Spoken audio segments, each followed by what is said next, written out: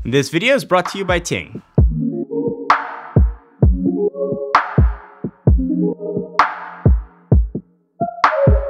It is mercifully a new year, and generally in January is when TV manufacturers introduce their new TV sets for the years and new technologies that are coming and going to be coming out.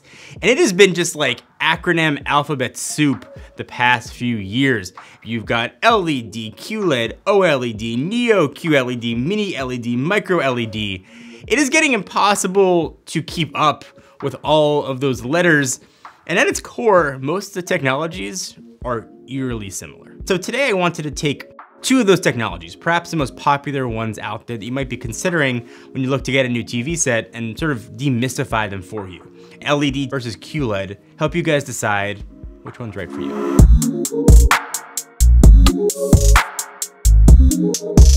So LED TVs have been around for a while. They're tried and true technologies, and in today's market, they're generally of the less expensive variety. In fact, my main TV in my living room is a Sony LED TV, and it's been awesome. They do a lot of things really well. But because they're using backlights to light things up, those lights behind the panel never really ever turn off. So you don't get true blacks. If you're looking at an LED TV, you'll notice it's really dark gray, and some version of gray or never black is trying to be represented. Now these TVs are generally pretty good in bright, well-lit rooms where other TVs maybe aren't. But one area you'll notice that they're deficient, again, is in those black levels. And sometimes when things go from really bright to really dark, you'll get a little bit of like a halo around some of those pictures, but those are kind of in the weeds, hard to notice. If you're just sitting back watching a TV, most modern LED TVs tend to look pretty decent. So QLED, on the other hand, and the Q stands for quantum, but essentially a layer of quantum dots on top of the LED technologies, and they fix some of the problems with regular LEDs, and they tend to be a bit more expensive. So you will get darker blacks, not true black, but definitely darker. The halo things tend to go away, and you also should get better contrast than you get from traditional LED TV sets. And probably the biggest selling point for QLED is that they can get a lot brighter than traditional LED TVs, and even OLED sets. These tend to be the brightest of all the TVs. So in a lot of ways, QLED is the evolution of LED technology, but it's not the only one. There's a bunch of other LED tech that's either here or coming. You might hear the term Mini LED. It's technology that a lot of manufacturers are going to be using in the near future. There's another one called Micro LED, and we'll talk more about these as they become more consumer available and they're generally in more sets. I want you to know that these are other technologies that are coming that will improve on what LED and even what QLED can do. But for the time being, companies are evolving what QLED is, and they're making it even more confusing by adding different names to this QLED technology. So essentially, Samsung has Neo QLED, LG's going with QLED Mini LED, and there's TCL with the new technology called Mini LED that's called OD0.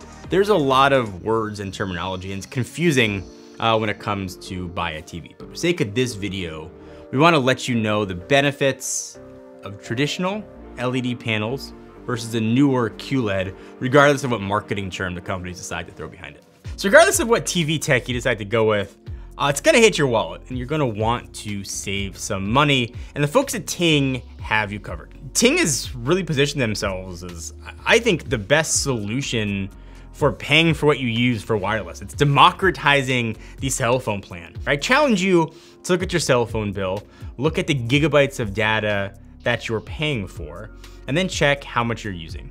And if you find a discrepancy there, that's money that you are giving away that should be in your pocket.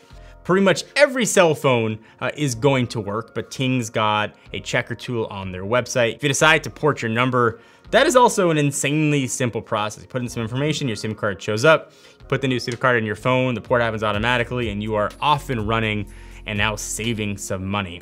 They're running off the cell networks that the big carriers use, so you're not getting like a bad signal or a degraded service. They've got 5G now as well. There's really no downside here. You are saving money no matter what.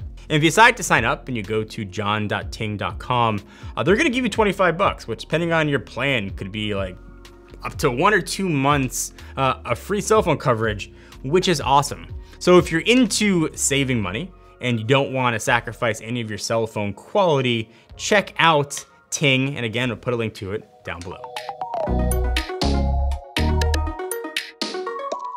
So if QLED is brighter, if QLED offers better black levels, gets rid of halo effects, why would anybody want to go for an LED set?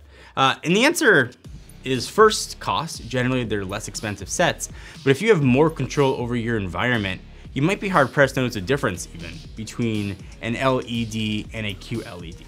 So I mentioned my house. My main TV in my house is a 75-inch Sony Z9B. And it's a 4-year-old TV, and I opted to go for LED for a few reasons. First, QLED wasn't out when I bought it. OLED TVs were too expensive in that 75-inch size, and I had really full control over my lighting. And this set has been absolutely amazing and perfect for me.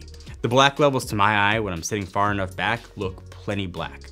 I've never noticed the set being light. I play plenty of games, I watch sports, I watch movies, and I've never noticed any of the ghosting. These are things that maybe you'll notice if you sit closer to the TV, or you tend to kind of, I guess, pixel peep would be the term, really get nice and close. Or if you ever see 2 TV sets side by side playing the same image like you do in like a Best Buy, you'd probably notice a difference, but most people don't have that in their house. They just have a set up.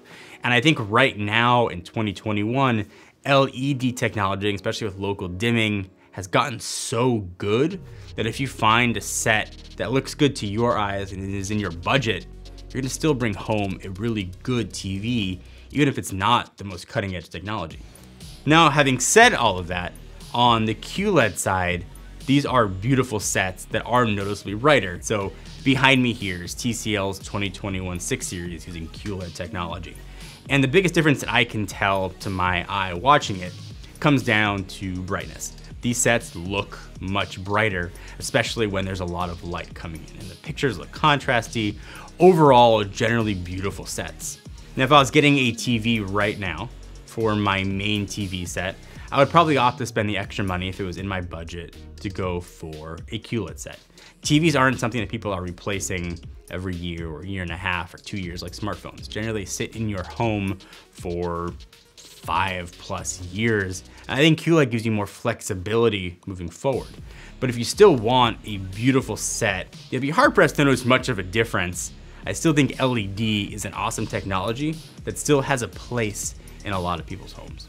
And I think the moral here is I don't have a dog in this fight. And I don't want people to get too caught up on QLED's newer and LED technology is older and I need to have the newest. There's a big case to be made, especially for price-sensitive shoppers, that LED is a significantly better value than QLED. Sure, the QLED picture might be brighter, but is it $500, $600, even thousands of dollars better? That's a tough personal question that only you and kind of your wallet can answer. For me, I don't care what TV you get. As long as you get something new that you like and works for you, it's a perfect set. But I did want to demystify sort of the acronyms that are out there, talk about the technology, at least help you guys figure out and decide which set deserves a spot on your wall.